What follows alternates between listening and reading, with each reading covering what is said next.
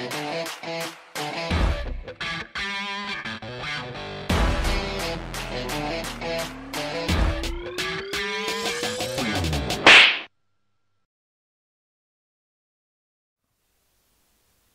everybody, how are you? Hope you're well. This is a Tamiya Midnight Pumpkin. Specifically, it's actually Rachel's Tamiya Midnight Pumpkin. Rachel owns 4 RC models. She's got this, she has a Colt Thunder short course truck, M-Tronics sort of thing.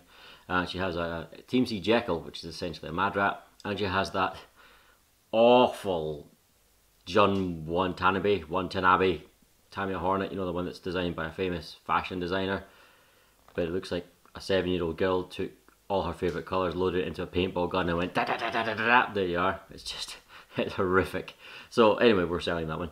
But this is actually her favourite. But you wouldn't know by looking at it because it's been woefully neglected. Or rather woefully maintained. It's been horrifically neglected. You know, right now it's absolutely filthy. But I've already given it a quick clean. But I found it up in our dad's loft. I was looking for it because I wanted to give it a service. Speaking of Rachel and I are moving in together at some point soon, so I'll be moving from here in the next few months or so. These women, they always want things really fast, don't they? They always like to progress really fast. It's way too quick for my taste. I mean, we've only been together 8 years. What? But anyway, yes, so I need to give this a service, basically. I thought I'd give it a service to see if it's still working. No, it's not. No, it's not still working. It doesn't look too bad now. I mean, obviously it looks filthy, but you know, it's all in one piece. It doesn't look broken or anything.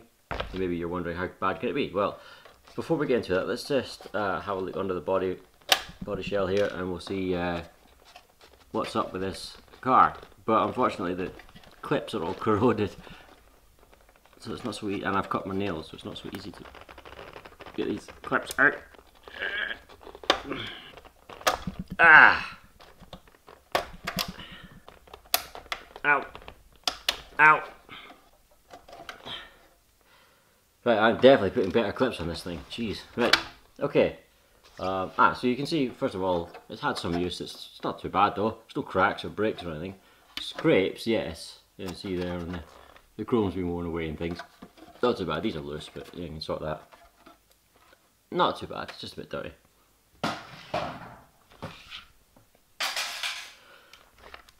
Right, the model itself, when I built this for her several years ago, I obviously completely forgot about this, but looking at it again, it brings it back. Fitted several upgrades to it. It has the homemade strengthening bar, a brace across the shock mounts, because that all flexes in. It's got the 5 shock mods, like 5th shock mod in there. Oil-filled shocks all round, unlike the standard plastic pogo sticks. It's got the wheelie bar mod, see that? You've got the brace and the wheelie bar, so it spreads the load between there and there to stop the gearbox casing splitting when it wheelies and smacks it. It's got full bearing kit, so that's good. What else is, it looks like that's about it. Running a, let's see, Absima servo, so that must have come out of another model. Absima, what Absimas have we bought?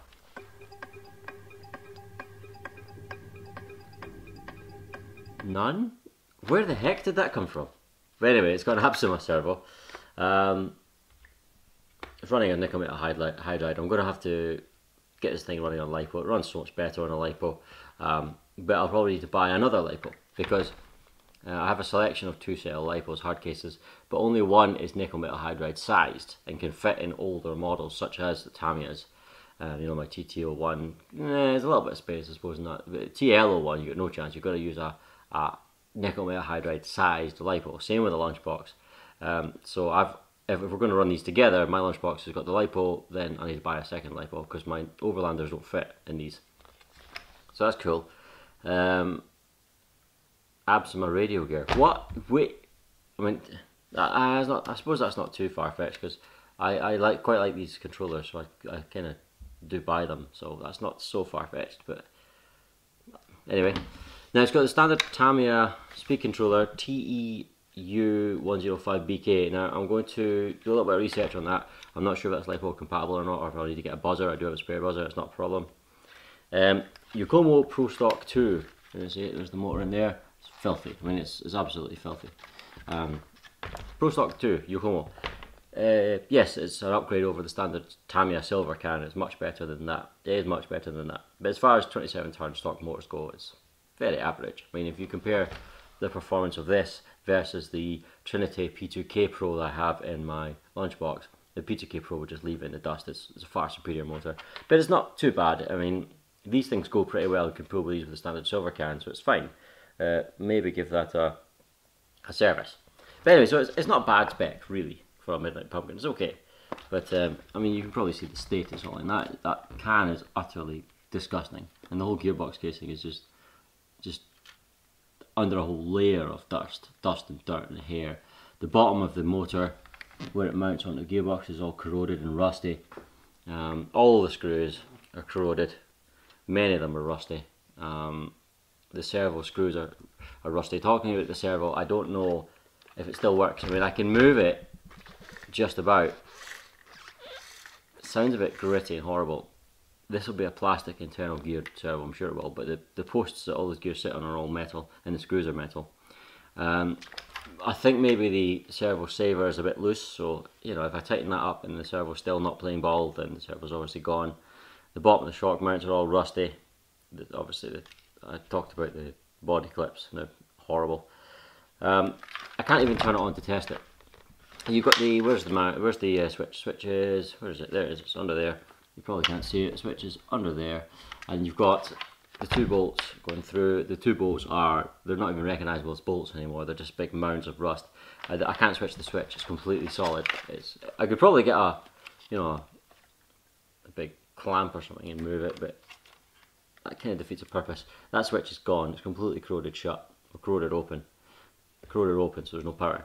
So I'm just going to drill that out, drill the two screws out, remove the switch. I'll probably cut the switch cable, solder that together so it doesn't have a switch, assuming the speed controller still works. Put a Dean's plug on this, get the 2-cell LiPo on it. Yeah, the whole thing will need not only a clean but probably rebuilt, just to take not all the screws maybe, but take a bunch of the screws off, clean them up, maybe treat them with Q-Rust. Some of them are okay, but some of them are nasty. Gearbox feels fine, but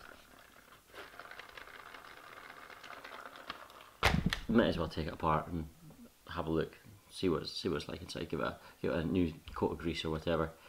Yeah, that's about it really. I don't think I can coax any life out of it at all. I can't switch it on. I personally have got no batteries that have Tamiya plugs anyway. This has not been charged for 6 years or something. It's going to be completely dead. This thing hasn't been used for about 6 years. So I don't know what the status is of it. But I'm going to have a little project of sort of bring this back to its former glory, give it a clean up, give it a service. Talking about service, look at these shocks.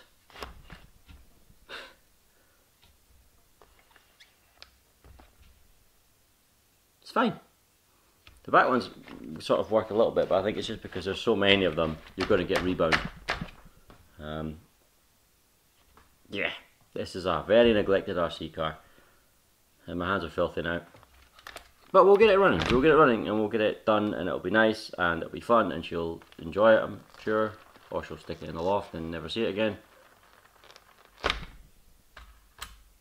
least when we live together, I'm gonna have a man cave room, and all the RC stuff will be in there, including this. So at least I'll be able to keep tabs on it. So rather than, I think one of the reasons was up in the loft in our dad's house was probably a little bit damp. Well, not just a little bit damp. When it was last used, it was on a sort of gritty, gravelly surface, and it was never cleaned afterwards. So you've got this grit sitting on it, and then I think the loft is damp, and that's probably where you've got all this horrible rust and corrosion. But it is what it is. It's very common for. I mean, obviously, it's not so much for someone like me, or maybe someone like you who are into the hobby. But how many times have you seen people digging out old Tamiyas or old Kyoshios or whatever from their childhood? Oh, there's my childhood toy. I've not seen it for 10 years or 20 years or whatever. And then you pull it out, it's in a cardboard box in the loft. The cardboard box is mouse eaten. It's covered in fluff, and you've got an old corroded plastic junky looking RC car that's completely seized up, and they go, oh, that goes in the bin then. It's completely broken. It's very common. But we're not gonna do that. We're gonna just get it sorted. Yes, we are. And I'm gonna clean all the cobwebs off it. It'll be fine. tune in later on and we'll get some progress with it. Thanks for watching. Take care of yourselves. I'll see you soon. Bye bye.